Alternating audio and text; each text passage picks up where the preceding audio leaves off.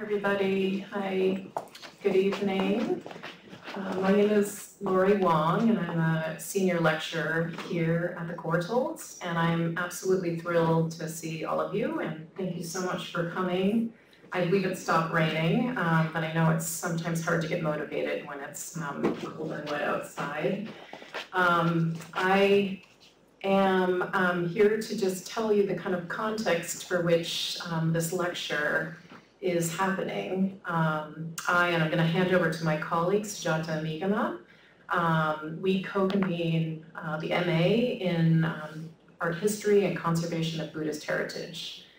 This is a year-long MA program here at the Courtaulds, and it sits, it's an interdisciplinary program. It's the only interdisciplinary program really at the Courtauld that sits between the three disciplines here, because we're a small institution. So it covers the study of art history, conservation, and curation, but it is focused on looking at Buddhist heritage. This is part of the Ho Center. We exist because of a generous donation by the Robert H. and Ho Family Foundation. And we have a center here for the study of Buddhist heritage. And we run public programs, of which this lecture is one of them. This year, we've had 2 other lectures. Some of you may have been at them. And we will continue to do lectures throughout the year. It's very important to us that we engage with the community. So thank you so much for coming. And I'm going to hand over to, and I should say, I have some brochures that talk about the conservation programs and that also talk about the Buddhist Heritage Program. So if you're interested in that, I will leave them here. But I'm going to hand over to my colleague Sujata Migama, who's going to introduce tonight's speakers and introduce tonight's exciting lecture. So thank you so much.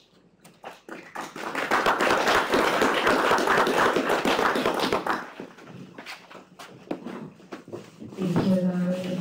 Good evening, everyone. I'm Sujata Migama, and I'm a senior lecturer in Buddhist and History at the Courtauld.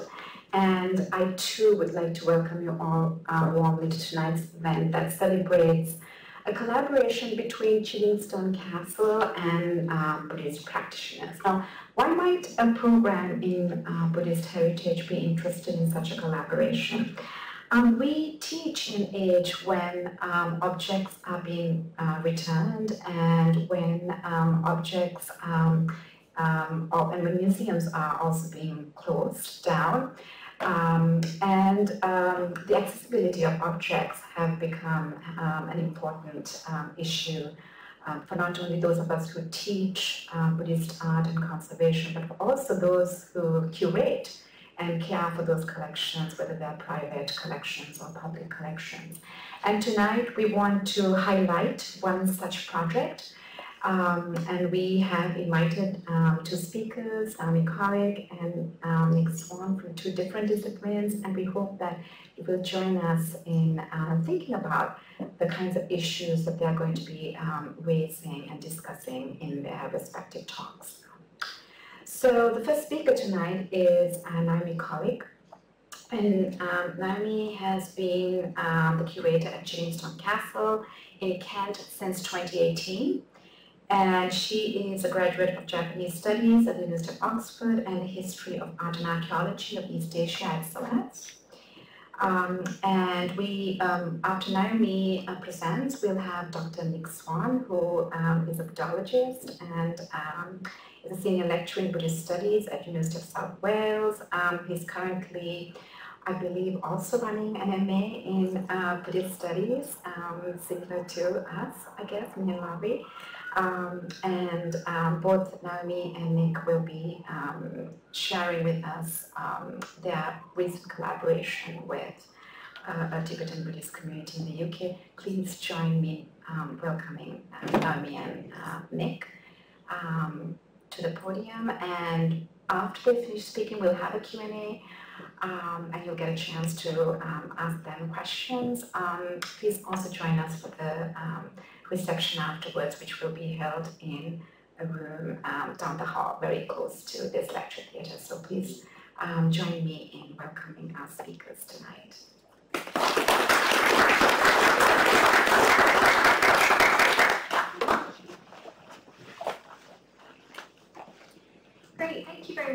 for joining us this evening. So, as Joshua and Marie said, my name is Naomi. I worked at Chiddingstone Castle as the curator, although I should say, because we are a very small museum with a small staff team, I actually cover anything to do with the collections really, so preventative conservation, documentation, loans, really anything to do with the quite diverse collections at the castle. And I'll be speaking for the first half of this talk, and I'll hand over to Nick, who has been advising and assisting us with the curation of the current displays and with the Buddhist collection at the castle in general.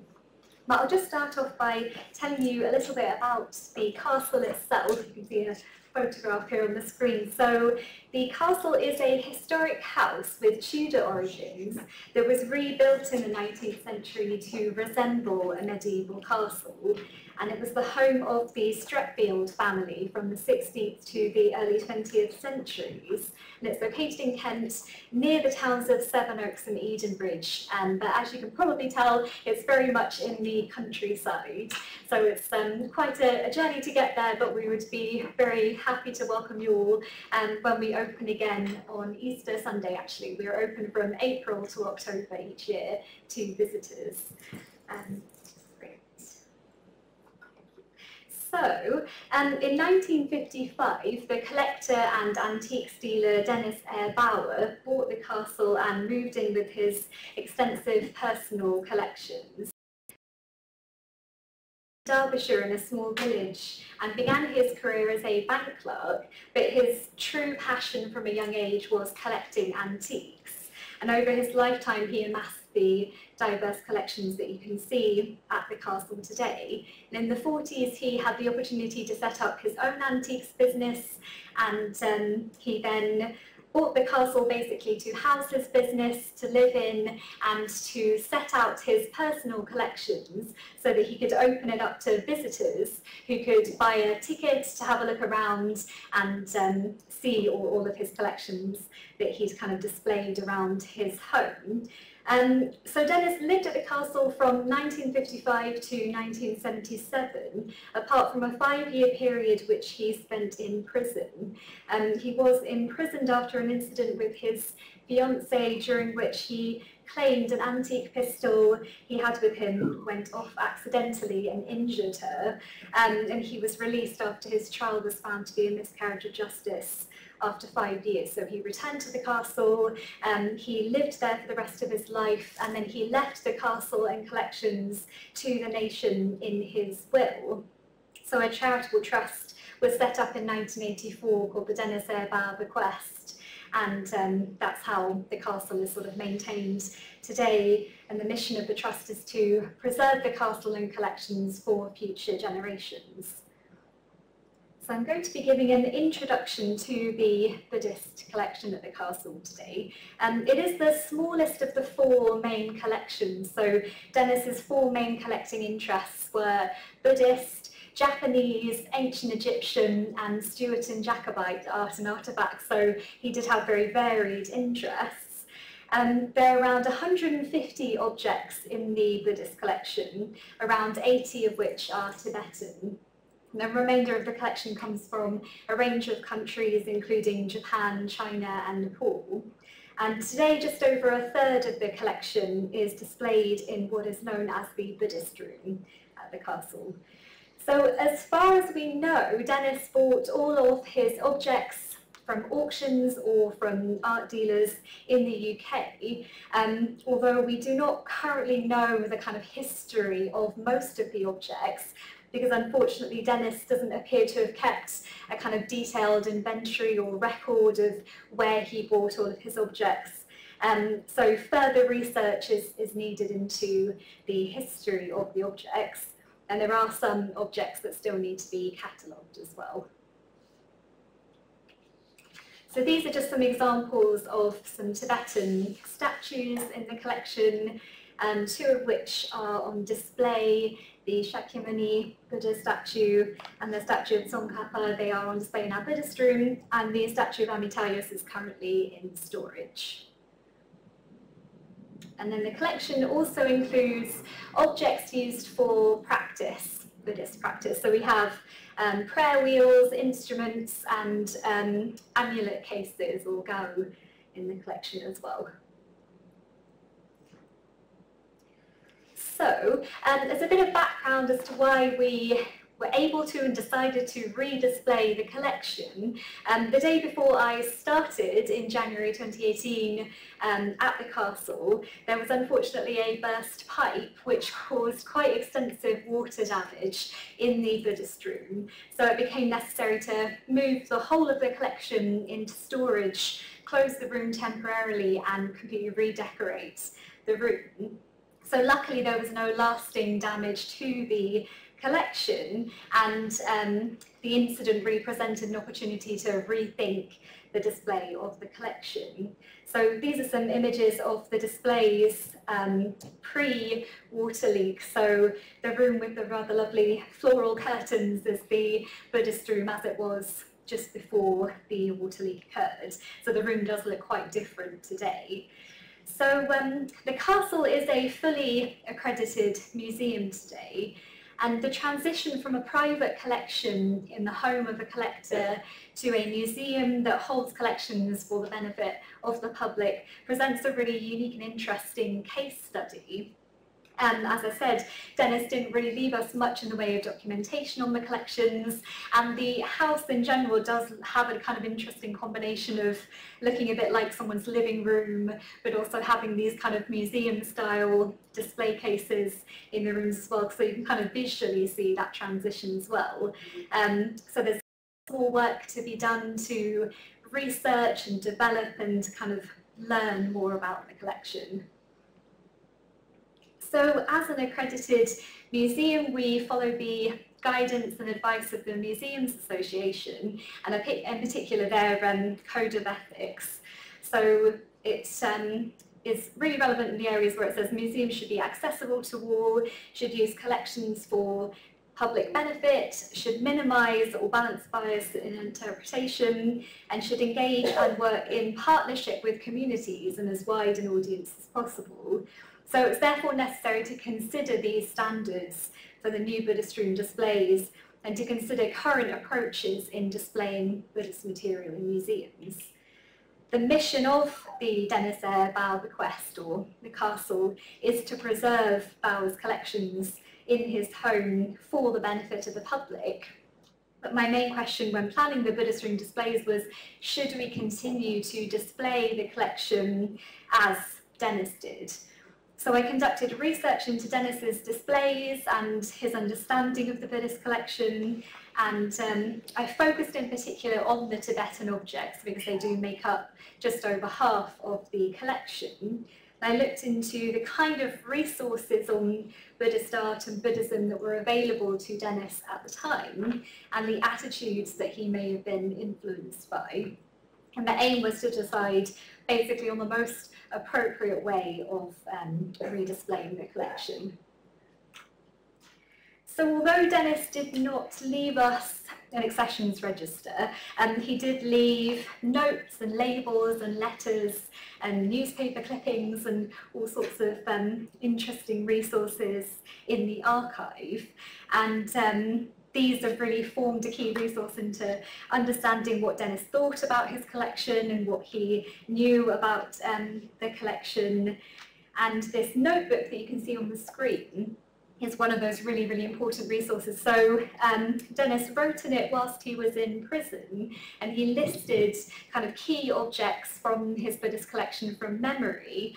And it's interesting, it gives us really an initial idea as to what he valued and how he kind of viewed his collection. So you can see that he noted the kind of estimated value of each object, and he really used kind of auction catalogue style language, so it's clear that he was also viewing his collection from the perspective of an antiques business owner.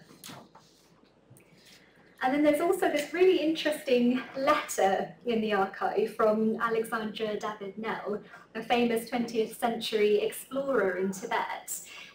It appears that Dennis asked her to translate one of the inscriptions on one of his tankers or Tibetan paintings, and then she replied with this letter, and he kept it with a newspaper clipping of her obituary, so he clearly admired her, and books in the library suggest he was particularly fascinated by Tibet and exploration in Tibet, which was a popular interest in the West in the early 20th century when Dennis began collecting. And the library books, his books that he left with the castle, are a really useful resource as well. So amongst the books are accounts of the British Young Husband expedition of 1903 to 1904, which was sent to establish trade relations with Tibet, but was notorious for the violence and looting carried out by the British troops. And there's also a copy of the late 19th century work Buddhism of Tibet, or Lamaism, by L. Austin Waddell, which was a popular Victorian period to Tibetan Buddhism and collecting Tibetan objects, but it did present a derogatory and Orientalist attitude. The library mostly consists of reference books that Dennis used for his 4 main collections. So it is reasonable to assume that Dennis would have used these kind of books as references to inform his collecting. So it's important to note that Dennis identified as a Buddhist. So we have here a letter from the Buddhist visitor of Wormwood Scroggs Prison addressed to Dennis, and Dennis's Buddhist beliefs were actually apparently used as an argument in his defence at his trial. And we also have many of Dennis's copies of the Buddhist Society journal issues still at the castle. According to the book Beyond Belief, which was written by a close friend of Dennis's, Mary Eldridge, about their kind of relationship, Dennis was close friends with Christmas Humphreys, the founder of the Buddhist Society, and the book states that Dennis and Christmas Humphreys were both Buddhists, but Dennis apparently was just a romantic who was attracted by the beautiful imagery of Buddhism. It's really interesting that many of the articles and adverts in these copies of the Buddhist Society journal that Dennis kept, again reflected attitudes towards Tibet and Buddhism typical of the early to mid-20th century. So the kind of themes that come across quite strongly are a focus on Western interpretations of Buddhism, comparing Buddhist ideas with Western psychology, and there are also quite a few adverts for the Theosophical Society, the Theosophical Society Bookshop, which was a society founded in the late 19th century in America, which focused on exploring the occult, magic, and Eastern religions. So again, all these things just give us an idea as to what kind of influences Dennis would have been kind of exposed to. So these are some photographs of Dennis's Buddhist room, which is actually now the Egyptian room at the castle today, because the rooms have been sort of moved around a few times since Dennis lived at the castle.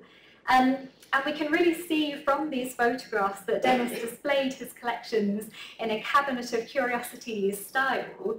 So he had objects crowded into these wooden cabinets with a few labels dotted here and there, and he occasionally appears to have displayed objects of similar types together. So, for example, prayer wheels or statues of the Buddha, but there does not appear to have been any particular themes or narratives explored in the displays. Now, I'll just mention quickly a bit of the history of the Cabinet of Curiosities. So these were rooms or cabinets in which natural history collections and curiosities from around the world were displayed, which became popular in the homes of the wealthy in Europe in the 15th century.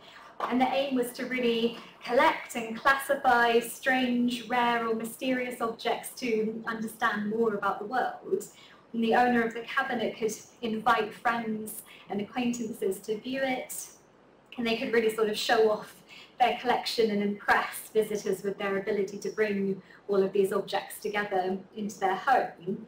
So in a similar way, the aim with Dennis's displays appears to have been to impress his visitors with the quantity and the beauty of the objects rather than to provide information on their original context or meaning. And you can really see the Cabinet of Curiosities style is coded in the way he had objects hanging from the ceiling or placed on the mantelpiece or on benches or even on the floor, just really sort of filling the whole room with his Buddhist collection. And these are just a few more photographs from the archive which illustrate how Dennis displayed and treated his Buddhist collection before he moved to the castle.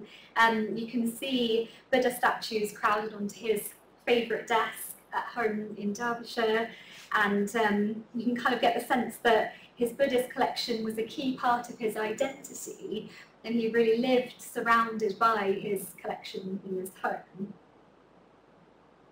So another great resource is Dennis's labels, which he wrote by hand. So he did include a few labels in his displays, which kind of give a brief introduction to the objects, but it's clear that they have little or no explanation of terms or sort of historical background. And there are also labels which, as with the some of the articles in the Buddhist Society Journal issues that he would have read, focused on the mysterious and magical image of Tibetan Buddhism and demonstrated a Western or Christianity-centric attitude towards the objects. A good example is the label for a Tibetan deity, Palden Lamo, who is described in Dennis's label as the Great She Devil. That's one example. Then just below is a label written about Dennis's displays, most likely by early custodians or trustees of the castle after Dennis died. And it basically sums up Dennis's displays quite well. So it explained that Dennis considered the context and the history of the objects to be of secondary importance to their aesthetic qualities, and that does come across again clearly in his displays. It appears that he also used his imagination in his labels as well. So it describes how Dennis used to call a vessel in his collection the Dalai Lama's teapot, whereas this label obviously appears to be sceptical as to whether or not that's correct. So these are some images of the Buddhist room today and a few different versions of the displays that we've had over the past few years. So really the main conclusion of my research into the archive was that the way in which Dennis displayed and interpreted his Buddhist collection erased or obscured the object's original context, meaning and in particular sacred significance. His understanding and interpretation of the collection appears to have been influenced by early to mid-20th century attitudes towards Tibetan Buddhism and Buddhism in general, which tended to view it from a position of colonial superiority. So the aim with the new Buddhist displays at the castle was to move away from presenting the objects solely as Dennis's curiosities and to explain the original context and uses and significance of the objects to the people who made and used them and to Buddhist people today. So we wanted to add further voices and perspectives into the displays. So I researched the way in which Buddhist objects are displayed and treated in other museums, and one key change that I'll just mention that we've made following this research and consultation of members of the Buddhist community was no longer placing statues at floor level, because we did used to have quite a few statues kind of crowded into the bottom shelf of one of the display cases, which were basically at floor level, because we've learned that statues, if possible, should be placed sort of at eye level or above. And that's because once consecrated, a statue of a deity is treated with the same level of respect and care as if it were the deity itself. So that's one of the key kind of changes that we've made in the room. I will just talk a little bit about a few practical considerations, however, because you know, we're in a historic house setting. We have quite limited resources and members of staff, unfortunately, and display space available. One of the things we had to consider was the weight and size of some of the statues. So obviously changing that kind of level of display meant that some of the statues currently can't be displayed, but we're working on trying to raise the funds for a new display case to solve that issue. And there are also various sort of condition issues that needed to be considered, and the environmental conditions in the castle and so on. So I'll just talk a little bit about one project in particular to redisplay the collection of tankas or Tibetan paintings at the castle. So Dennis owned around 13 tankas. These are paintings which can be rolled up and transported or hung in a sort of altar or temple setting. They usually depict a central deity surrounded by associated deities, or sometimes a lineage or story of a particular important teacher. So Dennis mostly displayed his tankas in these kind of glazed Western-style picture frames. Apologies for the slightly strange angle of that photograph, but hopefully it gives you an idea. And again, this is kind of an illustration of the Western-style display of these tankas. So they've been adapted and altered to fit within these glazed picture frames.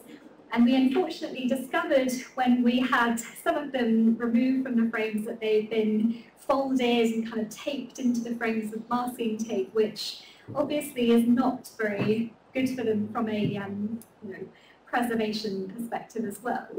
So following the removal of some of the tankas from the frames and the conservation of some of them, we wanted to find a way of displaying them that would take into consideration their sacred significance. So, if possible, we wanted to display them without altering or damaging them further. One suggestion that we did not choose was, for example, stitching them to a mount board, which obviously would kind of alter or damage the original fabric and also would prevent us from viewing the backs of the tankas. And most of them have really beautiful different fabrics on the back of them and inscriptions, and even one has a handprint as well. So there's really, really important information that can be found on the backs of the tankas as well. So we worked with a conservator, Karen Horton, who specialises in tankas and who works on the tankas collection at the Chester Beatty Library in Dublin, and she developed this magnet mount system for them. So they're basically adhered to a magnetic backboard with colour-matched magnets, so that they can be put on display and removed without causing any damage or intervention to the original material. And they can be removed from display really, really easily to be able to view the backs of them. And because we have such limited display space in the Buddhist room, we're only able to display one at a time. So it does just mean that it's very easy to, you know, put them on display and take them off again. I wanted to talk a bit about that project in particular. So, in order to ensure that we're displaying the Buddhist collection accurately and respectfully, and to bring other voices and perspectives into the displays other than just Dennis's voice, we've consulted members of the Buddhist and Tibetan communities in the UK on the new displays. So in 2018 and 2019, we organised visits for members of the Buddhist group Bodhicharya Kent, which is led by the Tibetan Buddhist master Rinpo Tulku Rinpoche. And the members viewed some of the stored collection and were able to spend some time in the Buddhist room for practice as well. And we were honoured that Rinpo Tulku Rinpoche was able to visit to view the collection. So the photographs just show some of the stored statues arranged for viewing as part of an event, a prayer wheel which was donated for educational purposes and handling by a member of Bodhicharya, and a note written on one of their tanka inscriptions by Rinpo Tulku Rinpoche. And in 2022, Nick facilitated a visit from Zeding Pasang and Tashi and Pema Murik, who we're very honoured were able to join us this evening, who are members of the Tibetan community in the UK. So their visit informed the current display and interpretation of the collection in the Buddhist room. So we viewed some of the Tibetan collection, they advised on how we could adapt and improve the displays, and I've included some images of their visit here as well. Great, so I will now hand over to Nick to speak more about this visit and his research into decolonisation and the display of Buddhist material in museums.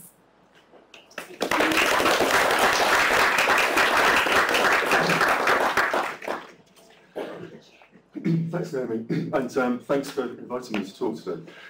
So last year I had published an article in the Journal for the Buddhist Association for the Study of Religion, which I understand that several people in the room have actually read, which is simultaneously flattering but mildly terrifying in terms of I'm not sure what kind of questions I'm going to get at the end of this session. So I didn't want to just regurgitate that paper. You can read it, you have read it, that's all fine. But I want to kind of give, extend on some of the ideas that are in that paper on either end of it, but also harmonise with some of the things within that. So give a bit more context to that paper and to the decolonisation exercise that I helped to facilitate at Chiddingstone as well. So I'll talk specifically about that, but a little bit of other sort of lecturing things either side of it too. Excuse me. So I began the article with a quote from Jonathan Waters, the North American historian of religion with a focus on Buddhism and Buddhism in Sri Lanka. I saw him give a keynote speech at a conference a few years ago, and I haven't seen him publish anything on the subject matter from that keynote speech. But it was fascinating because he focused on the way that Christian missionaries, British Christian missionaries, tried to frame Buddhism and also Islam in order to kind of make Christianity the obvious, the natural choice for the people of Sri Lanka. So Buddhism was framed as being something that's passive, that's very kind of airy-fairy, head in the clouds, spiritual, do what you want kind of ideas, almost to the point of being effete. Islam was configured as being bounded by rules, very strict, and also very aggressive. So it was seen as being the opposite to Buddhism. And Christianity operated in kind of the sweet spot in the middle of that, as having enough laws and regulations, but enough room for spirituality. This is how missionaries were trying to configure things. I don't think we need to look too far away from recent headlines to see how those ideas about Islam have stuck in the public consciousness in the UK, and maybe some of the ideas about Buddhism are in there too. He went on to talk about specifically this hymn, this missionary hymn, written by Reginald Heber, who spent 3 years in Sri Lanka. I've just got the first 2 verses of it here, but you can see how the first verse refers to things like Greenland's icy mountains, Africa's sunny fountains, and he's talking about kind of indigenous groups and their own kind of understanding of the cosmos and religion, etc., and how they're wrong, they're in error, then error's change. So there's that sort of framing of those ideas there. The second verse is specifically about Ceylon, Sri Lanka. And you see the last 2 lines of that. It says, "The heathen in his blindness bows down to wood and stone." So in Heber's understanding, that material culture of Sri Lanka, of Buddhist images in wood or stone, that people might make prostrations to in order to show respect, to gain punya, gain merit, etc., are just that. There's nothing, it's seen as being purely a physical thing, and it's something that kind of an infantilized person might do. So I thought introducing that section there is relevant because of the material cultural dimensions of the MA here, and also Chiddingstone Castle and the Buddhist items there to extend on what Waters produced. I do strongly recommend that people read Jonathan Waters if you want to get a good idea about the context of Buddhism in Western understandings of Buddhism. I talked a little bit about kind of the sort of hinge point of early understandings of Buddhism in Europe, obviously that's what we want about, that came through colonial sources, and how many of those ideas have a great deal of traction. And as people learned more, studied Buddhism or learned more about Buddhism, spoke to actual Buddhists, etc. Those ideas changed in a sort of post-war period, but the early ideas seem to have kind of got stuck.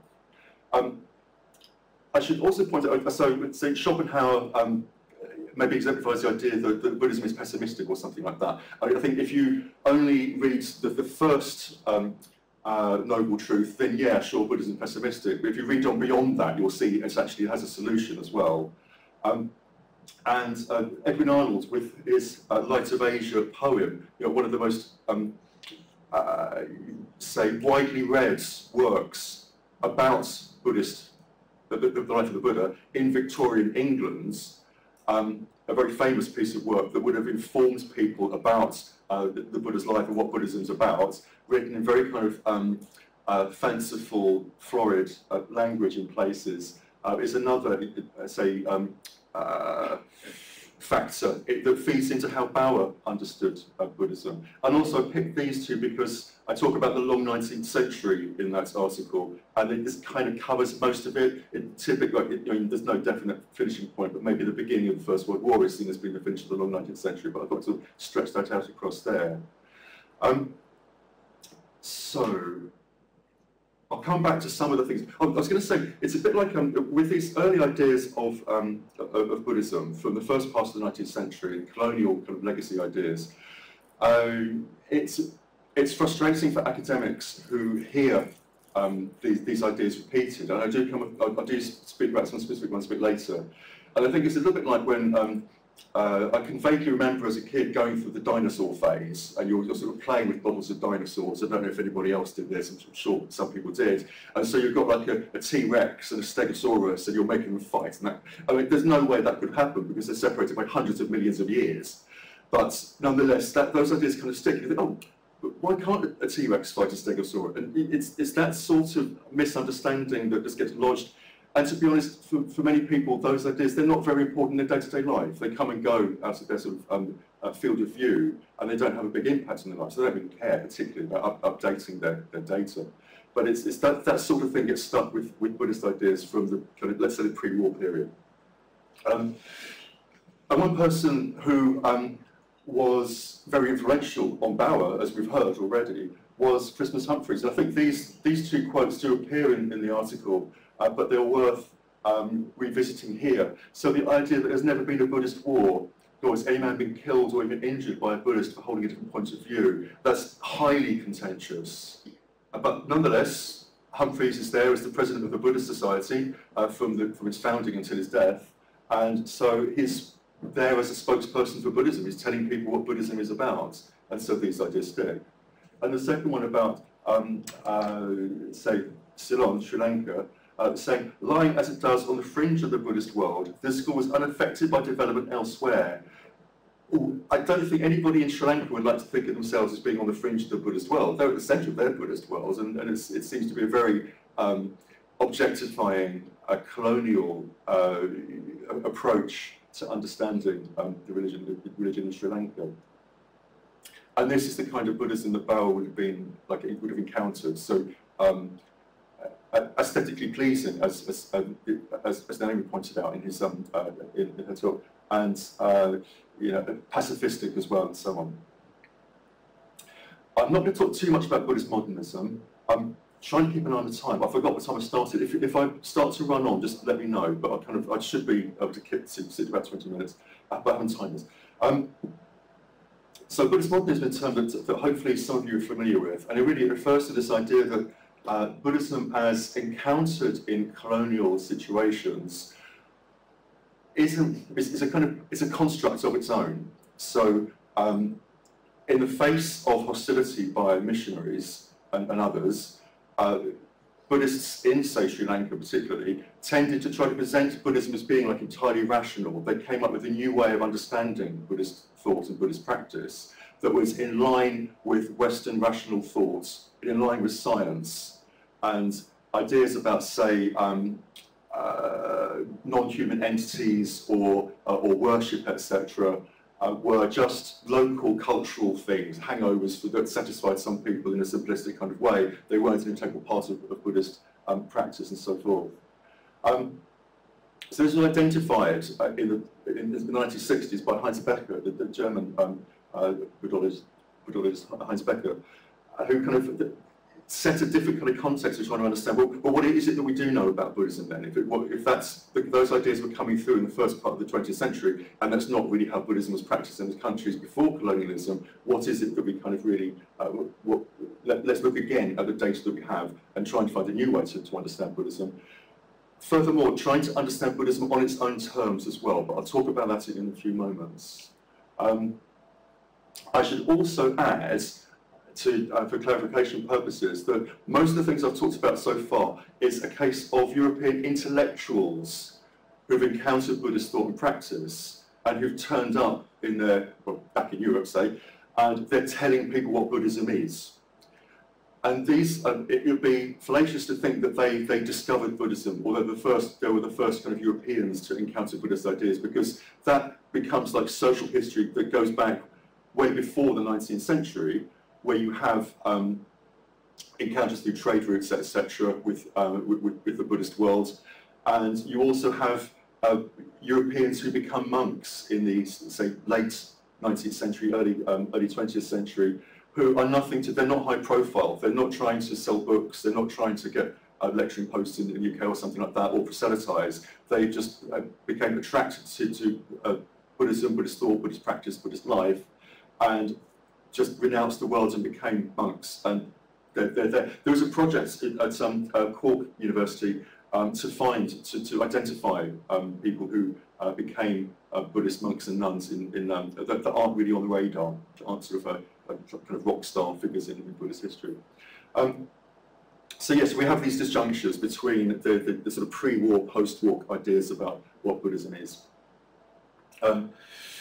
So on to decoloniality. I'll come back to those disjunctures in a moment. I thought, when looking at the decolonisation exercise that we did at Chiddingstone, and when thinking about decoloniality in general, it struck me that there's not just one type. There seems to be a difference between activist decolonising practices, such as repatriation of human remains from museums. And as I say, fortunately, I don't know if you've looked in every cupboard in the museum, but hopefully you haven't found anything in there that you sort of think that shouldn't be here. Or say, activities like, say, Arose must fall, etc. Those kinds of activities. And the more educational side of it. So I thought that there's a distinction there between sort of hard decoloniality and soft decoloniality. I was thinking with soft decoloniality, it's a bit like sort of soft power. So it's a sort of a gentle suggestions here and there to try to influence people, rather than saying, here's an agenda, we want these results at the very end of it, and those sorts of things. A colleague of mine at University of South Wales, a former colleague, gave a really good description of what decoloniality is, particularly, say, soft decoloniality. And he said it's like if you're trying to explore a cave, and you've got, say, one candle, and you're walking around it, you can see the shapes and the contours of the walls, and maybe there's a drawing here or there or something like that, and you get a sense of what the cave is about. That's like the kind of the colonised approach, if you like, with just the one candle. And he said what decoloniality does is it brings more candles into the cave, so you can see more of the walls and see more of the kind of the layout of the cave and understand it better. It is not about snuffing that first candle out and replacing it with another candle to wander around the cave with. So I think it is an important consideration, especially with its, I don't know, the standard of rhetoric these days on things like decoloniality and sort of wokeness, etc., that it's not about cancelling voices, it's about bringing other voices to the discussion. So nobody's trying to sort of stifle or deny a kind of a colonial past.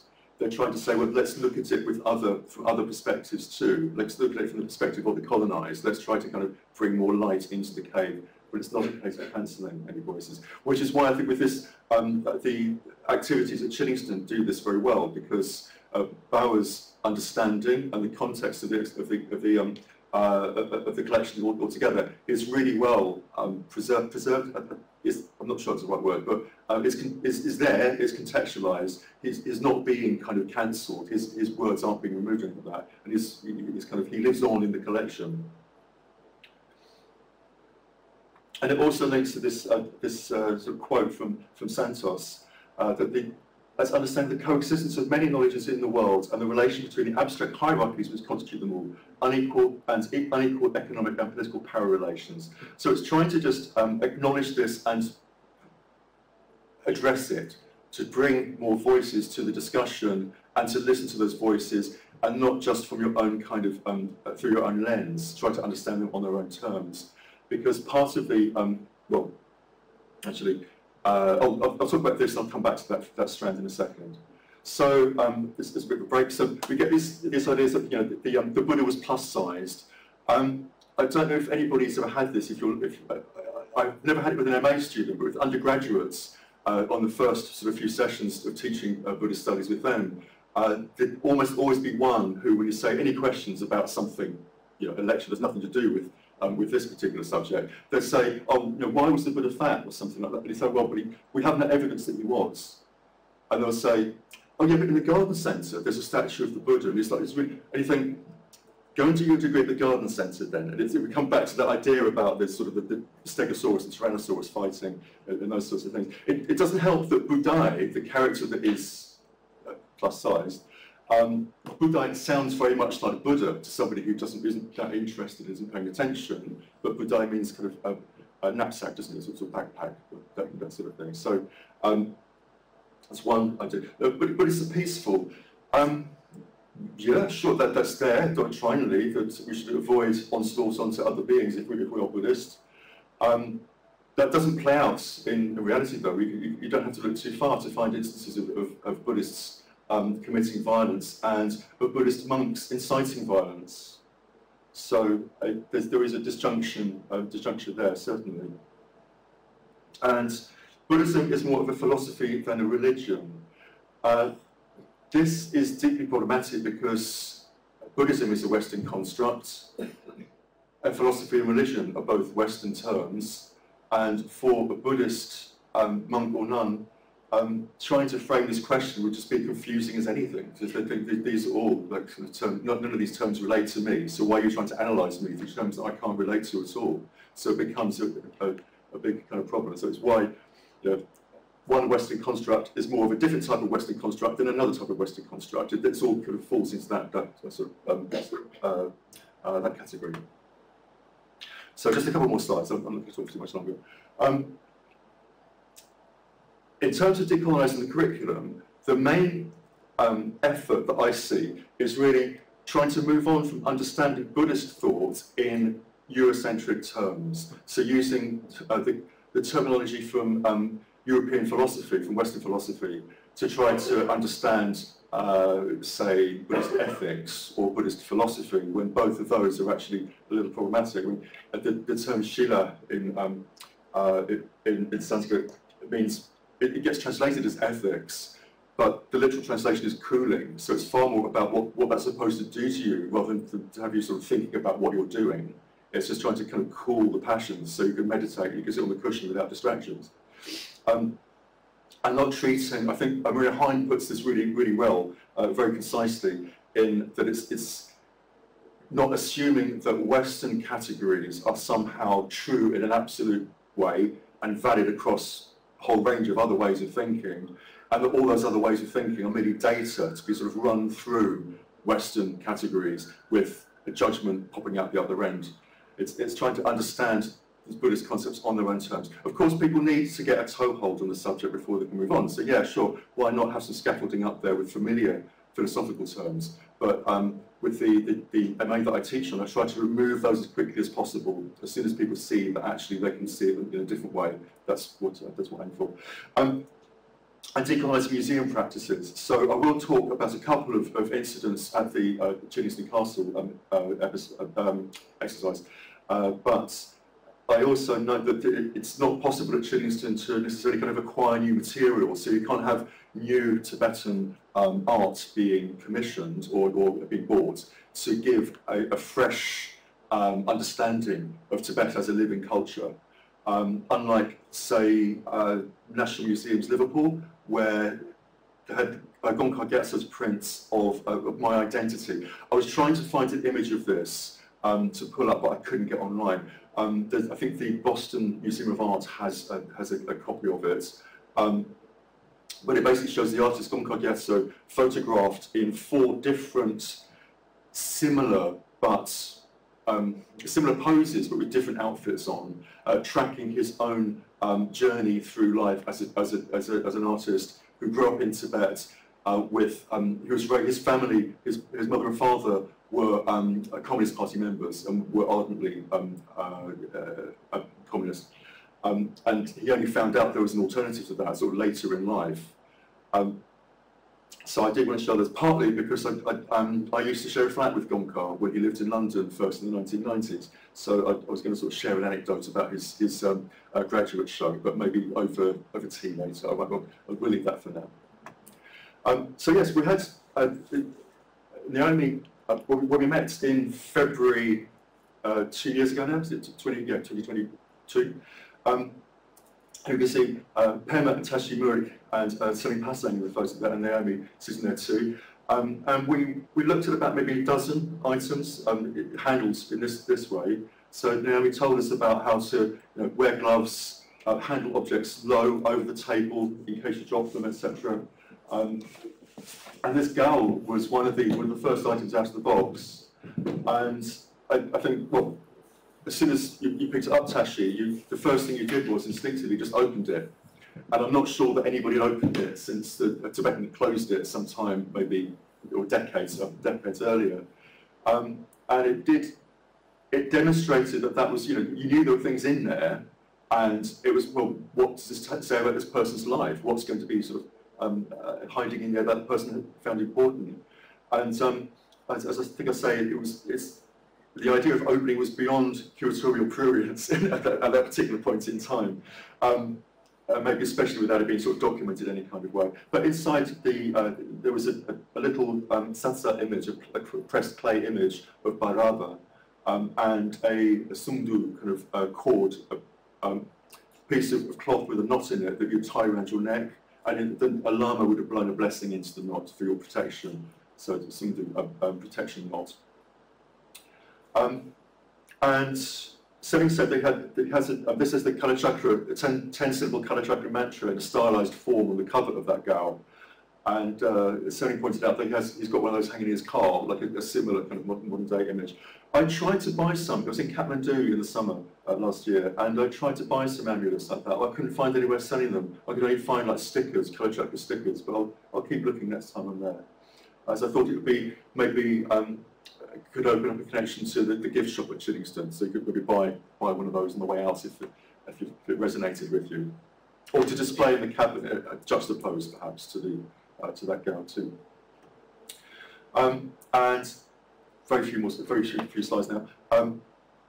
This chiluk, or as described as a ewer, pour jug for pouring things, was being displayed slightly incorrectly. So it comes with a bowl. I don't have a picture of it. A bowl and a cup, and the cup was to the side of the bowl. It should be inside it. And the idea is you pour water from that chiluk over a little round mirror called a melon. It's a polished piece of metal, really, with a few dots inscribed on it. And whatever is reflected in that mirror gets purified by the water that's coming out of there. I thought it's really interesting because the provenance of this item, if you don't know already, it was a gift from the Panchen Lama, described as a Tashi Lama by Bower, to Lord Minto, the Viceroy of India, in, I think it's about 1905, I can't remember the exact date. And there's a description there from Bower's notes about what would happen to things that were gifted to governors and dignitaries and so on, if they didn't necessarily want to keep them. So if a gift like that would be given to the Viceroy, if he didn't want it, he couldn't keep it personally without paying for it, but he might want to keep it in his office or have it in his estate or something like that. If he didn't want it, it might be passed on to some other government official who might want to keep it in their kind of in their state-owned collection, not their personal collection. And eventually, it would just be sold to an art dealer on the open market. And so this was sold to someone called Sir Hopton Stokes, which I think is a great name. I think if there was ever like a kind of a quiz game called something like is it a kind of a ska DJ or ska MC or colonial administrator? Houghton Stokes would be a great person to include in that game. And eventually it was bought by Bower. There's contradictory notes, I think, between this and another side, with the label that Bower used. Because in this one, I think it says it's kind of, it could be late 18th through to 19th century, but he positions this as being 18th century in the actual label, because that gives it more kind of charisma. The older it is, the more kind of like exotic it is. But it might be a bit later. I don't know, I know very little about Chinese cloisonné work, apart from, as I understand it, it peaked sometime in the mid-late 19th century. I'm happy to be correct on this because I really don't know much about it. I would imagine maybe it's more at that end, so it's a better example of that. But this is a gift between a really senior Tibetan dignitary, like right up at the top, and the Viceroy of India. It symbolises a political connection. There was a reason why the Panchalam was in India and reaching out to Minto. I won't go into details about that, I don't know enough about it. But it was a kind of a political point really here. I've just got a couple more things to say. In the extension at the other end of this, Naomi and I are hoping to run a short project on how people encounter these objects when they visit the castle. So how are they constructed by people who visit? How are they understood? And how do they ontologically construct what they encounter at the castle? What does the object mean to them? By this, I mean, some objects might be met with indifference, you know, people just pass through, it looks pretty, don't really care, look next room please, that kind of thing. Some they might see a beauty in them, they might consume them for their aesthetics, and this is maybe a bit of a misunderstanding, certainly with Tibetan Buddhist art, in inverted commas, as well, I remember I was at a place called the Lukang in Lhasa once, a very long time ago, and I got told off by a monk because I described some of the murals in the Lukang as being Yinjebo, so Yinjebo, something like that, sorry. And he just went, and he said that, you know, they're not Yinjebo, they're Yagbo, they're good. Yinjebo means beautiful, it means there's something sort of pretty and lovely and magical and captivating about them. But that's the wrong word to use when you're describing Buddhist art, certainly in the Lukang with that Tibetan monk, and he said they should be yagpo, they're good. If you don't see something good when you see a Buddhist image, that's your fault. You're not seeing the intrinsic nature of that item as being kind of the best representation of that as that person could produce. Other things being historically significant, such as that chuluk, do they mark a moment in time and are evidence for something, for a connection between two countries that is often overlooked? Or are they constructed as being actual deities? You know, are these things that are in the cabinets seen as being actual deities themselves? I'm not sure that would be the case with many of Chiddingstone's statues, because if they were at one point consecrated mid-Ravniks, if they would be filled with, say, incense and semi-precious stones and so on, and had the mantra of the deities wrapped around spindles, etc., those were plundered before they ended up at Chiddingstone. So they've already been kind of desecrated somewhere else, and then they've ended up on the market and they're there. So it's maybe not quite the same as that. So, yeah, to try to better understand the coexistence of many knowledges in the world, in the sense of trying to understand how different people construct and understand these images. I've just got, I don't really have a specific conclusion to make about that. I hope you've sort of found it interesting. But I would like to say that we're meeting here today on the 12th of March, and that is Tibetan Women's Day. And it commemorates the Tibetan women's uprising in Lhasa in 1959 in response to Chinese invasion. So I think it's, I'm happy to be able to mention that here in the context of a Tibetan collection and with Tibetans in the audience as well. I'll stop there. I feel really